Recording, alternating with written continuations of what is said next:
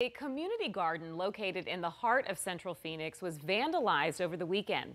Phoenix police are investigating after at least one person, possibly more, stormed into the garden, stealing and damaging plants and property. But some kind-hearted volunteers have responded to help Agave Farms bounce back. A place of peace. They took the head of the statue and threw it over there. Devastated by destruction. Shock. I was in complete shock. I honestly couldn't believe it. Leslie Blanchard, farm manager at Agave Farms Community Garden, describes the damage caused by vandals on both Friday and Saturday nights. The first morning was more of just a mess, and a couple of greenhouses were broken into. Pots were knocked over, plants were ripped apart, but it was all repairable. The second night, however, was more devastating.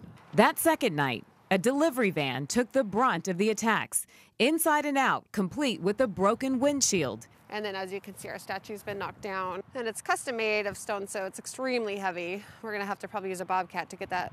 This 17-acre farm on Central Avenue, across from Steele Indian School Park, has provided gardening classes, yoga, and a weekly food drive helping those hit hard by the pandemic. So we're constantly just giving.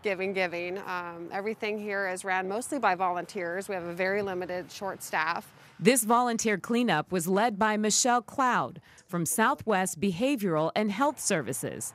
Her nonprofit helps local adults bounce back from behavioral issues through volunteering. It was very therapeutic. I mean, the way that they were when they came back was just, they're almost like a cloud nine. They helped clean up the garbage and all the mess and all the glass. So they are more than willing to help every time, and they come with a smile. As for Leslie and the future of the garden, we were devastated, but every day is becoming easier. And Phoenix police say they are continuing their investigation, working to catch those responsible.